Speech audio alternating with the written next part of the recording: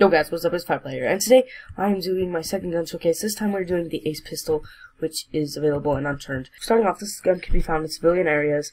It does 40 to 56 damage. It has a 100-meter distance and is semi-automatic. Its reload is 2.2 seconds.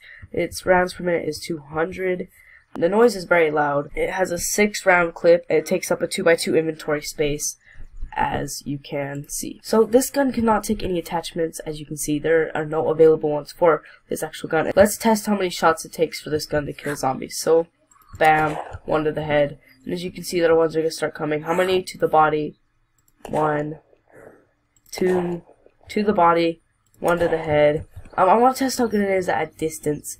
So this is kind of far. I don't know how you judge distance, really. But we're just going to pop him off in the head. And as you can see, the distance is actually not too bad. I'm going to go to another town and test it out. Okay, we're back, and I'm in Alberton, so we're going to test out how it is if you had to survive in a city. Bang. Most guns that are loud are kind of really bad to use if you're trying to be quiet or go through a city, obviously. So I'm probably going to die at least once, but we'll find out. So, I don't know where all the zombies are, but that was fairly easy to take out the few that were there. And I think some will be coming from behind too, if I'm not careful. So we gotta be extra safe with this gun, I guess. As you can see, one came from behind me. So as you can see, I'm actually doing pretty well for running through. It does take 2 shots to kill zombies with helmets and other gear on.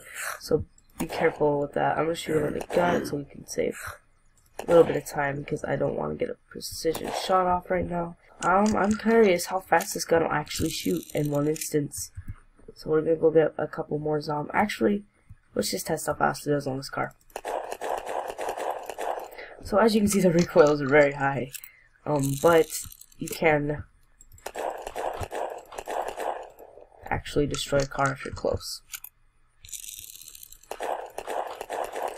So it has an okay rate of fire. So guys, if you liked it, please remember to comment, rate, subscribe, and I will see you in the next video.